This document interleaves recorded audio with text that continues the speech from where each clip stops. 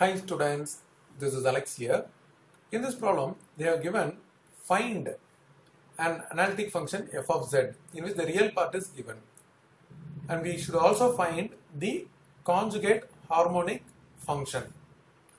Let's take the real part u, which is e power x into x cos y minus y sin y. Now we are going to find ux, which is the partial derivative with respect to x. So we are going to follow the product rule. This is one term, this is another term. Let's differentiate the first term. E power x derivative is e power x, and the next term is kept as it is. Again, plus first term is written as it is, and derivative of the second term. Here x derivative is 1 and cos y is a constant, so constant will stay as it is, and this is fully constant, so it is 0. Now we are going to find ux of z comma 0. It means wherever x is there, we have to replace it with z, and the place of y we have to substitute 0. So this is z into cos 0 minus 0 into sin 0 is 0 totally, and again this is e power z into cos 0. Cos 0 is 1. So here this is e power z into z and plus e power z. So this is what we get. If we want, we can take e power z common, so we left with e power z into z plus 1. Now in the same way, we are going to find uy. Again using the product rule, e power x is a constant, so its derivative is 0. And the second term is written as it is. Now plus first term is written as it is, and second term partial derivative with respect to y. So x is a constant and cos y is minus sin y, and these terms again we have to make a product rule within the bracket, that is open a bracket, y derivative is 1 and sin y derivative is cos y, plus sin y is written as it is, or let's take y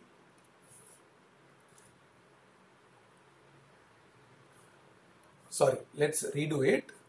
Y derivative is 1 and sin y is written as it is, plus y is written as it is, sin y derivative is cos y.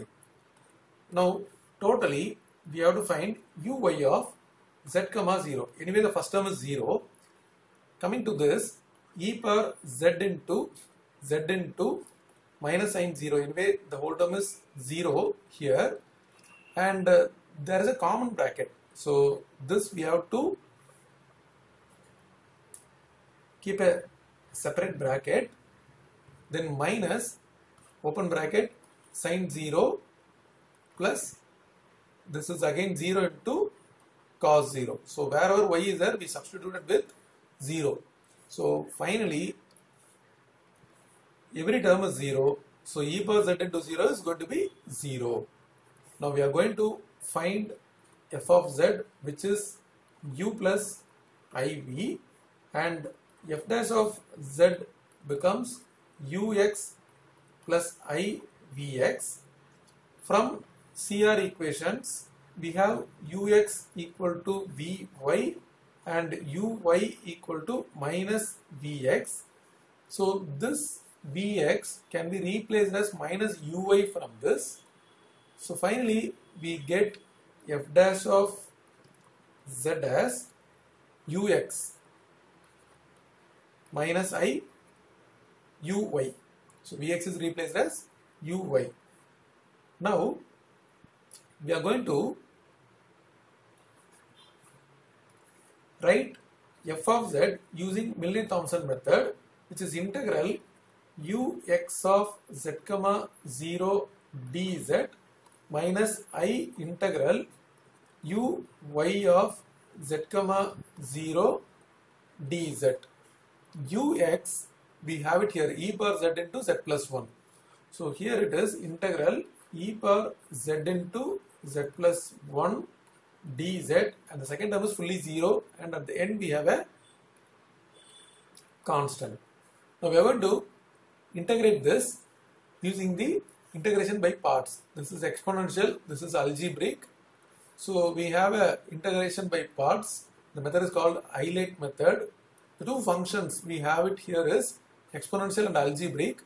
So the first function is taken as u, which is algebraic z plus 1, and the second function is taken as dv, which is e power z. From this we have to find du, and its derivative is 1 dz, and from this we have to find v by integration, which is e power z, and dz will be taken here. Now the formula is uv minus integral v du z plus 1 into e power z minus integral e power z dz, and this is our f of z, and the last part integration we have to complete, that is f of z is equal to z plus 1 into e power z minus e power z plus c. We can take e power z common, that gives z plus 1 minus 1, and we can cancel this. So finally we arrived f of z as e power z into z. So we shall write that here, z e power z plus c. So we got the f of z. But in the question they have also asked for conjugate harmonic function, that is v we have to find. So now we are going to take f of z as u plus iv, and here z as x plus I y, and e power x plus I y and plus c. Now this x plus I y we keep as it is, e power x separately into e power I y. So the indices rule we have used, and now applying formula for e power I y, that will become, we know the formula, e power I theta is cos theta plus I sin theta. So this becomes, bracket open, cos y plus I sin y.